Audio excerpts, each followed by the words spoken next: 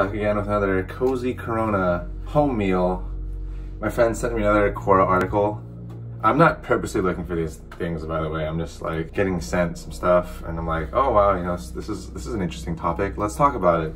So here we are again, Cozy Corona Chronicles at home, featuring new Korean food. In particular today we have bibimbap. Why bibimbap? Well, I really miss eating rice and vegetables, but I also think that for Filipinos who live in Manila, bibimbap is one of the most recognized Korean foods. Just wanted to keep it familiar. Just to give some context, bibimbap is a mix of two words, bibim, which means to mix, and then bap, which just means rice. So mixed rice, literally. Also, I love bibimbap because like so many vegetables, it feels very healthy.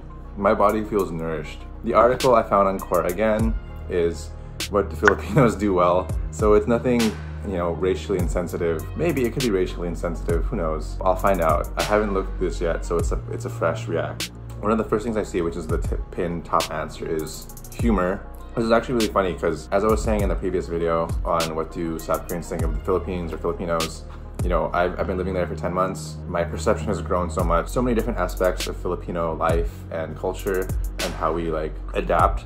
I can't speak for it as a whole because, you know, I'm still trying to become more of Chad the Filipino, but from my own anecdotal experiences, but this first one, humor, I'd have to say that's true. In the Philippines, there was a huge typhoon called Yolanda. Obviously, this is like a very perilous situation where like your life's on the line and you might, you know, your home is wrecked, you have nowhere to go. When they saw like helicopters fly by, the people who were like, you know, stranded, they like started cheering and like waving and like, woo. It's funny because they have like this Olympics image with like China, France, Japan, Russia, US, and the Philippines, and like everyone's like doing this intense Olympic swimming pose. But for the Philippines, it's like a guy not even in proper swimming attire with like no hat or goggles, and he's just like swimming. Adaptability. The second point this same person brings up is adaptability. Adaptability / resourcefulness is what I would say.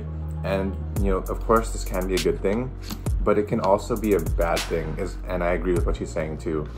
She basically is bringing up a story where a Pinoy was interviewed after their house had been flooded during a typhoon.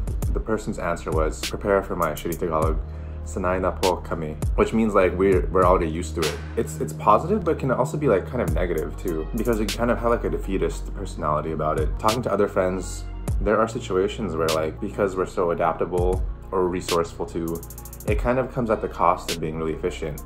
Maybe we're kind of stubborn about that too. I think I agree, it has pros and cons. It really just depends on the context. The third thing she brings up is family ties and respect. I want to say, yeah, like even growing up in the States, family parties would be so big. I would have like parties for everyone on my mom's side of the family and parties for everyone on my dad's side of the family. Even going back to the Philippines, one thing I never really did much as a Philam is like sagad my elders, or like bless them like this. Doing this to your elders is like a sign of respect that really shows how much it's integrated into our culture. And also like Sundays are very like family days in the Philippines. So like when I first moved, I was so lonely because I had like very little friends, and so Sundays were always just like watching families hang out and me just being alone, eating lunch or drinking coffee. The fifth thing she brings up is boxing, MMA, singing, and beauty contests. I'm just gonna say like Manny Pacquiao does not, just because we have one guy doesn't mean we do that well. Statistically speaking, from a science perspective, our sample size is not large enough for us to objectively say we do something well. No offense, but it's just like, but in terms of like singing, there are so many like talented Filipino singers like AJ Rafael, you know, like this whole YouTube era when I was like in high school,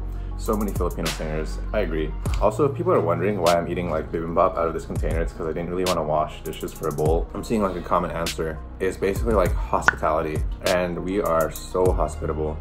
I think I mentioned this in my previous video, but like my parents would stuff all my friends with so much food, and you feel so like welcome. And like when I first moved and I started, you know, connecting with distant family and relatives, even though they only knew of me through stories my dad would tell of me, I still felt very well received and cared for, even though it was like their first time meeting me.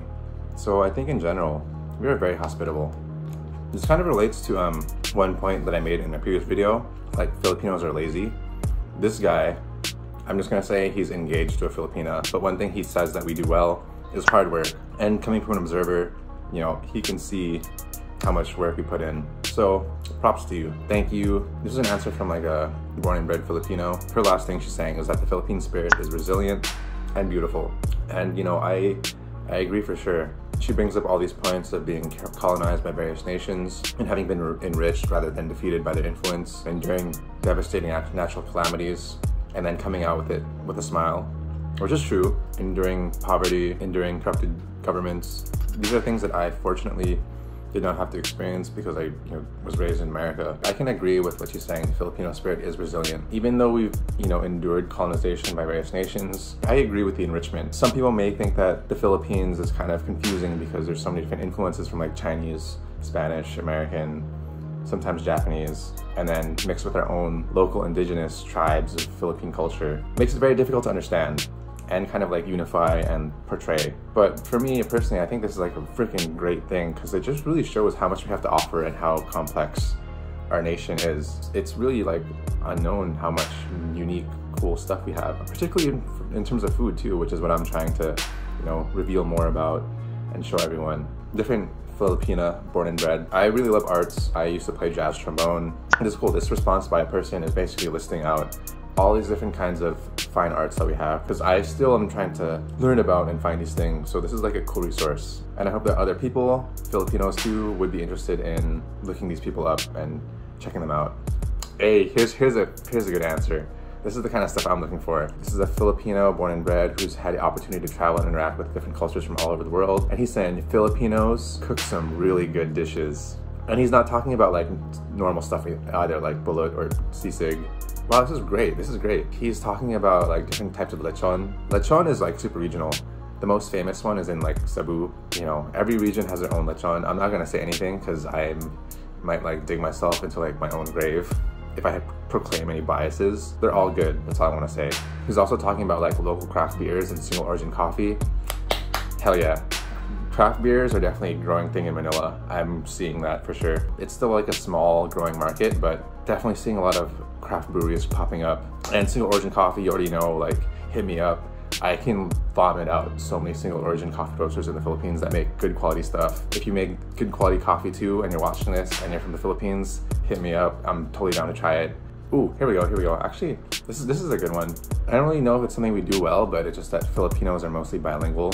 Very true. We speak Tagalog, some Spanish, but also English because of history. Just to bring it back to a larger level, because we have so many different tribes and like languages themselves in the Philippines, I think like our brains, like scientifically, are just more developed and like conducive towards learning more languages. Or I used to read like a lot of neurolinguistics, so I definitely believe that there's definitely some advantages in being bilingual or multilingual from birth. I don't know if this is something Filipinos do well, or rather like the Philippines can grow well, but this guy is saying mangoes. We have the best mangoes in the world and they don't do well for mass export. I'm just gonna say I fucking agree with this guy so much.